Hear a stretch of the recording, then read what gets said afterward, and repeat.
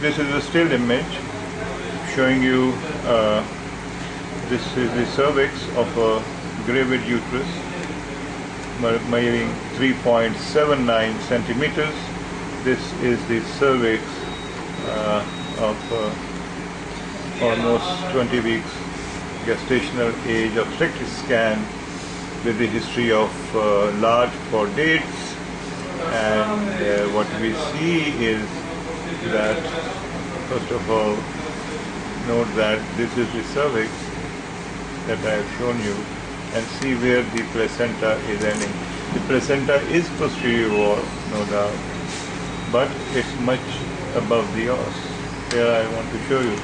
This is the placenta, lowest margin, and here is the internal os, this being the cervix, this area, and the placenta is approximately 6 centimeters away from the internal os. So though posterior wall, but it's not marginal or exceeding the. This is the femur. This is the femur. This is the second femur, tibia fibula, and now this is the transverse section of the fetal abdomen, and we can see the vertebral column in total. This is the cephalic end, this is the caudal end, and this is the vertebral column. Here down when I come, you see the pulsation of the aorta.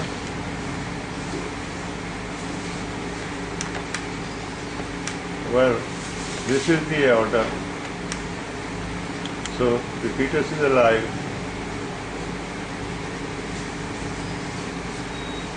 Here lies the stomach bubble, and it's a breech presentation. As we can see that both legs are seen close to the cervix. We are seeing it close to the cervix, both the bones. This is the urinary bladder, and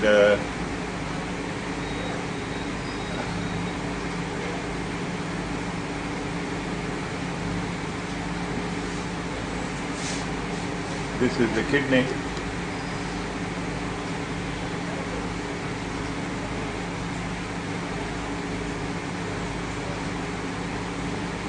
What I am showing you is, especially I wish to show you the stomach bubble. Here it is. This is the heart. You can see the flicker, and this the kidney. This is the kidney. This area. This is the kidney. So kidney is present. Urinary bladder is seen. The problem is that here is the brain, with no skull bone around. This area is the fetal brain, and you do not see any skull around it. So this is a case of ACRANIA. This is the cervical region of the spinal cord, and there is no abnormality seen relating to the any other organ. I've gone through all of it and did not see any abnormality.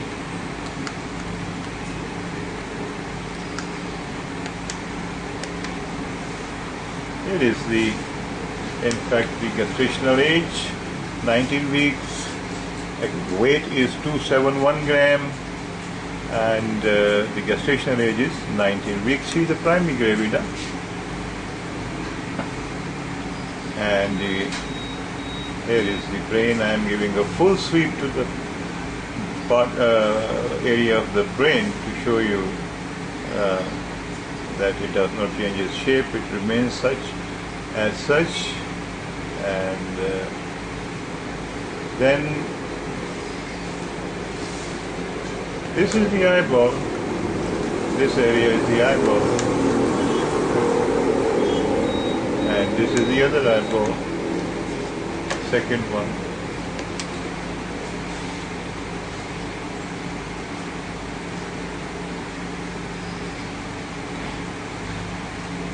50% of syrup finally. You can see that the amount of the amniotic fluid, eye interpretation tells you that this is more than normal. There is polyhydramnios indeed.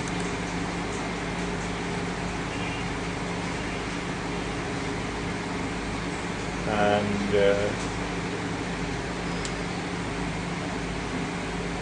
the brain is being perfused normally.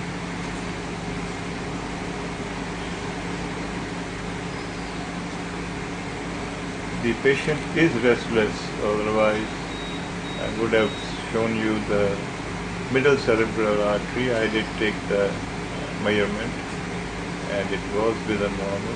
This is the sulcus of Willis in front of you, and the fetus is hyperactive.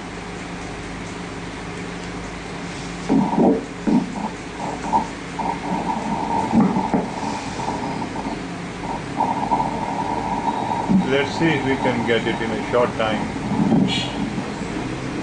The middle cerebral artery or any.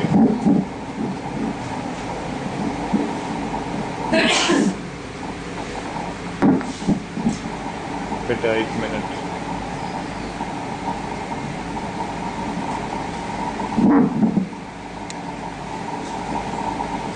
Because of the movement of the fetus is very active, hyperactive, because of the pathology mentioned.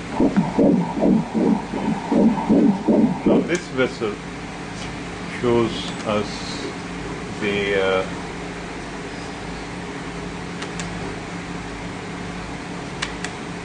resistive index of 0.048 with pulsatile index of 0.65, and this is from the Willis circus of the Willis. Now the umbilical cord.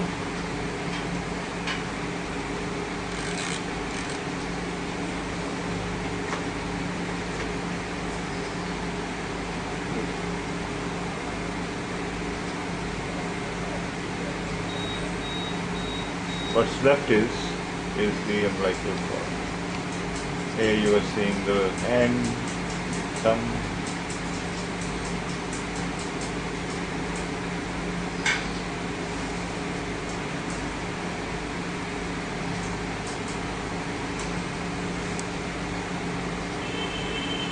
The cardiac activity.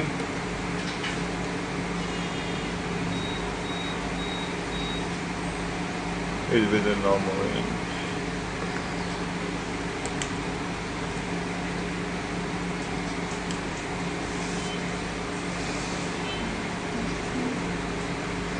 Cardiac activity, the cervical region, the neck and the head. Acrania, no skull bone seen.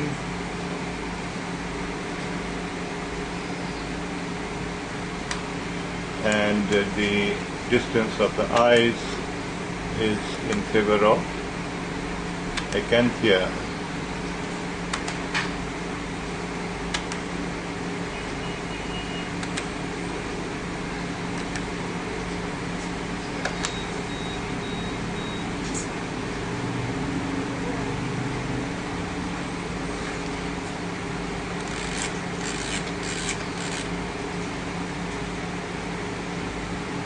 Moving randomly,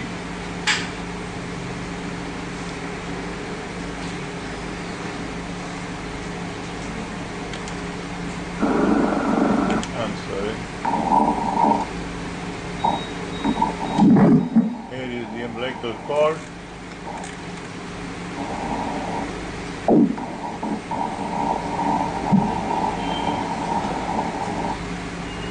And the umbilical artery.